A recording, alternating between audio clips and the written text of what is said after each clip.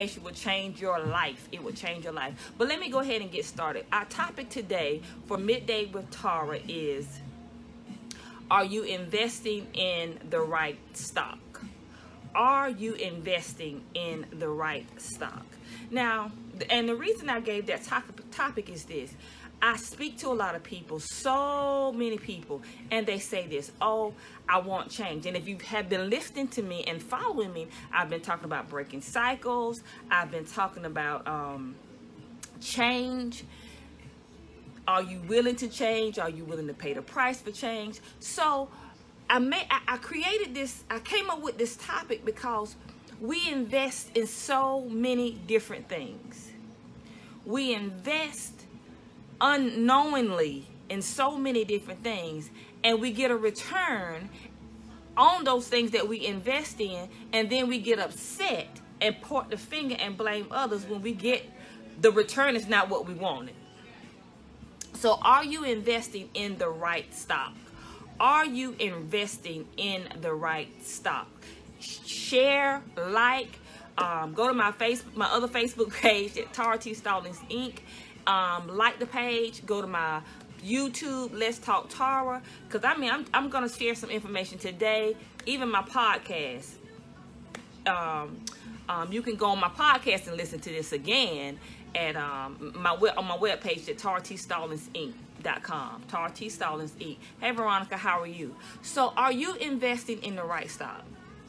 Now let me and this is what I mean by this, because we invest in so many different things. Okay, I want to lose weight. What are you investing in? You have a health issue. What are you investing in? I want longer, healthier hair. What are you investing in? I want a great marriage. What are you investing in? I want to be successful. What are you investing in? See, you invest in something, whether you realize it or not. But are you investing in the stock that you want to get your dividends from? Are you investing in the right stock? This is what I mean by this. I had a conversation the other day with a person, and they said, well, you know, I want, and I'm not, you know, this person says this is what they says. I want to be successful. By the time I'm 30 years old, I want to have my own car. I want to have my own life. I want to have this amount of money. I said, okay, that sounds logical. That sounds obtainable.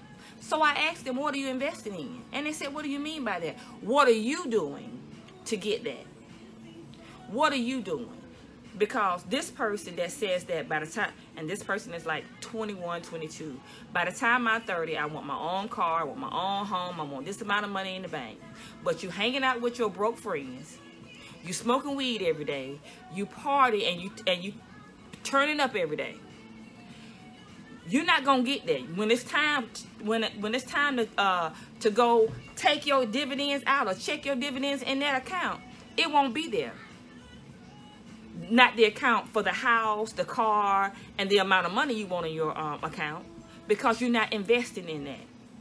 See, you can't invest in baseball and think you're gonna be a basketball player. Doesn't work that way. You can't invest in fast food and think you're gonna have a healthy body. It doesn't work that way. And then we blame everybody for when it's time, because see, every investment at certain times you're gonna get to pay for it. We're gonna get your dividends for it now, because in investment, whatever you pay in, you're gonna have to get something out of it. You don't just keep paying in, you get something out of it. What are you investing in?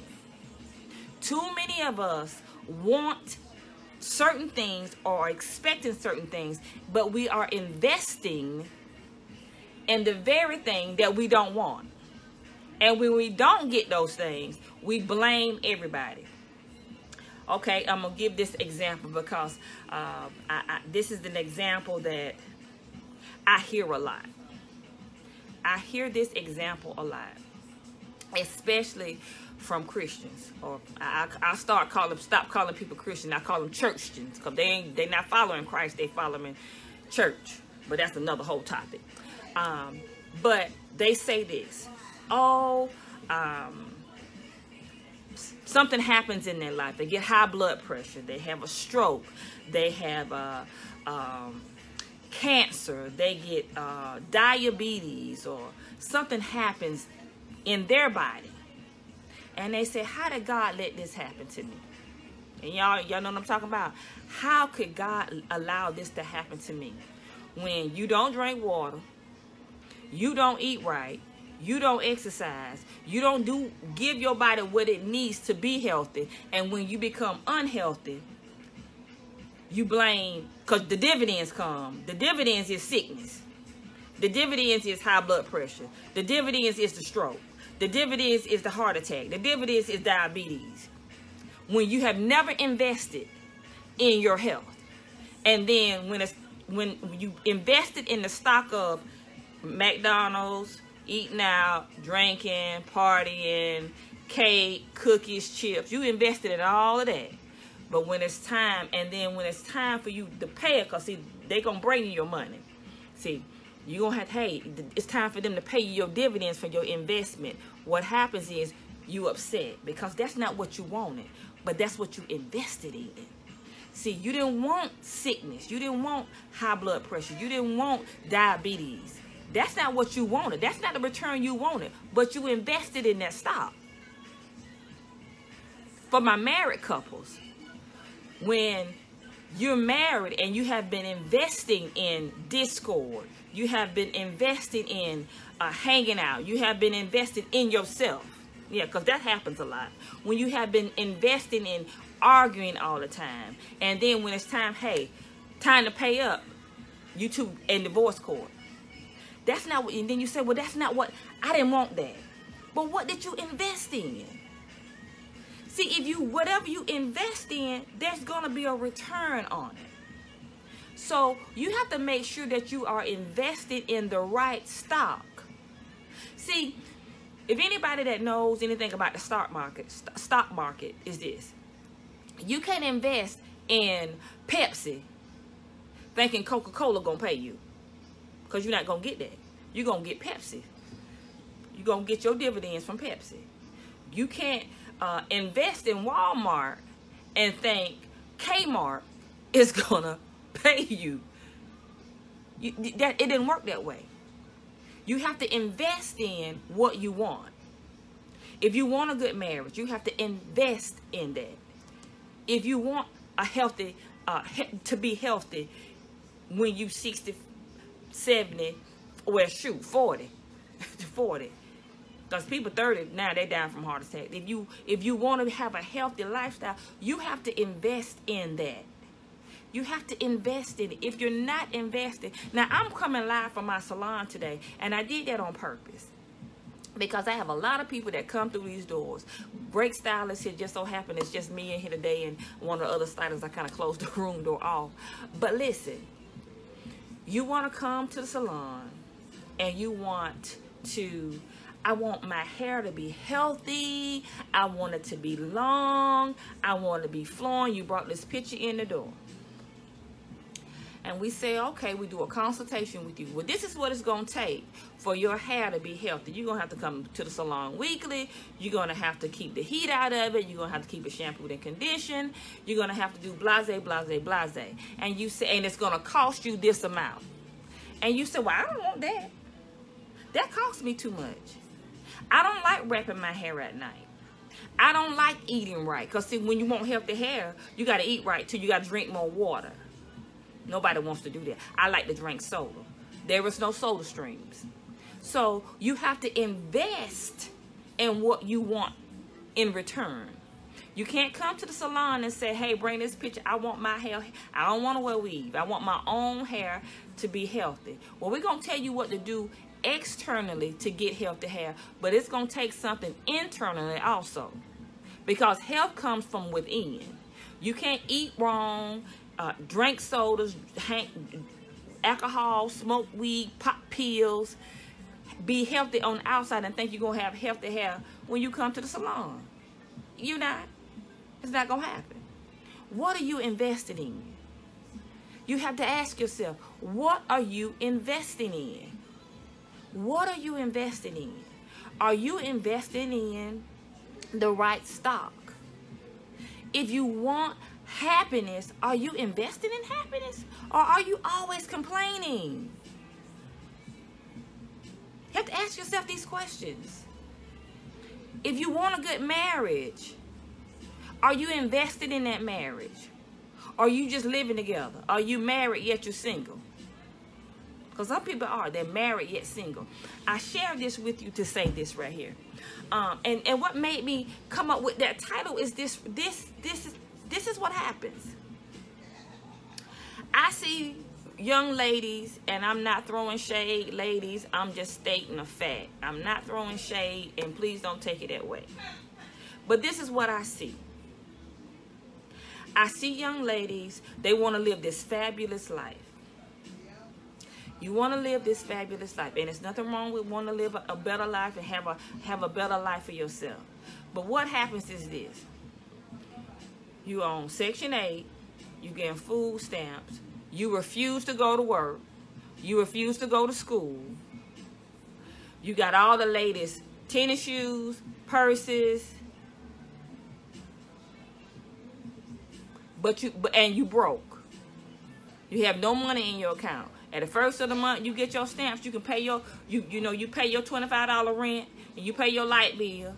But everybody else, and you got your Gucci, you got your Louis, you got your MK, you got your Brahmin, you got all of that. You got all the name brand clothes and all the $400-500 weave in your hair.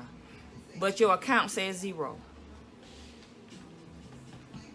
I'm going to let that sit for a minute. And then I'm even taking from there. Because you have people that's not on Section 8. Not on Section 8. Got a good job. Hey, Vicky. Got a good job. But you're trying to keep up with the Joneses, the Jacksons, the Lewises, and whoever else. You got the nice car. You got Louis Vuitton shoes. You got Gucci. You got MK. You got all this name brand stuff, but your account is in the negative. What sense did that make? What you invested in? And then you say, oh, I want this. I want to live a fabulous life. I want to be, and I hear this, I want to be able to help people. You can't help yourself. I'm not telling you something that, I'm not throwing shade because I was that person. Me.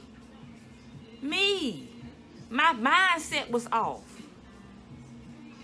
My mindset was off. Every new purse came out, I wanted it. I don't know what happened here. Oh, well. I think my 15 minutes was up on that. Every new purse that came out, I had to get a new purse. I had to be Coach. I had to be whatever it was. Dunenberg, whatever. All of this stuff coming down. And I like nice stuff. Don't get me wrong. I like nice stuff. But I like my purse to be nice too. And I had to make a decision. I would not buy another name brand purse. Expensive purse. Let me put it there because all of them got a name. I refuse to purchase something else new, and my pocketbook don't reflect it. You don't have to hide. You okay?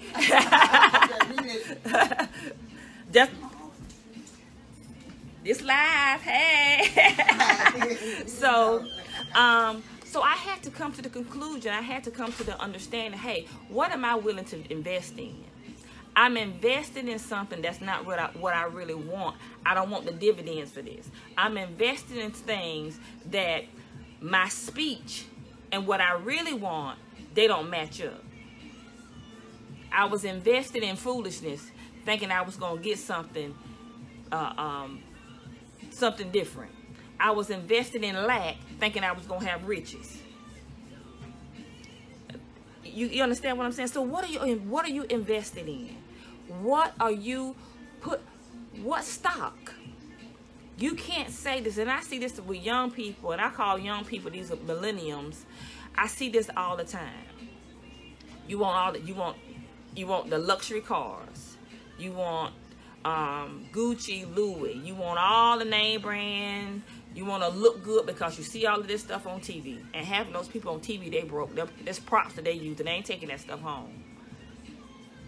You want all of this, but you're not willing to invest enough in yourself to sacrifice what you want now so that you can have what you desiring later. You have to, and that's what an investment is. You have to give up. When you invest in the stock market, you invested in something. You put your money in something that you're not going to see for a while. You're not going to see that money for a while. And when it accumulates, then you can say, oh, wow, this was some good stock. Or I invested in some bad stock and I don't have no money back. I didn't get the return that I was looking for. So we have to understand, whatever stock we are investing in, we're going to get that return. So you can't say you want to be wealthy, you want to be rich, and you're spending all your money on foolish stuff. You can't tell me that you want to be successful, then you got to define success. You can't say, hey, I want to be, I was sharing with my granddaughter, she's sick. She said, Ma, because she calls me Ma. She said, Ma, I want to be on stage. I want to be a singer. I want to be a dancer. I said, okay, baby. I said, so now what that means is this here. This is talking about stock and investment. So that means when the other kids are outside playing, you in there practicing. That means you got to give up playing with your friends to practice so that you can be good enough to be on stage, to be a dancer and a singer. And she said to me, Mom, I don't want to do that. You don't want to be a dancer and a singer.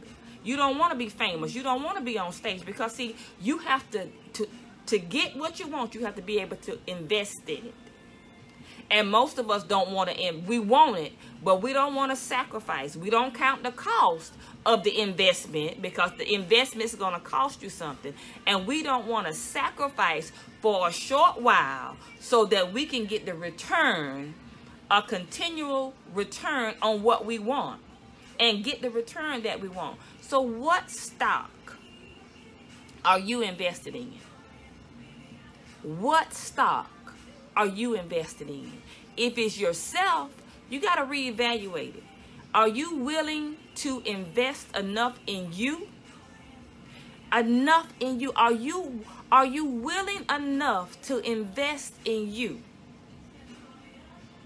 so that you can get the return that you're looking for?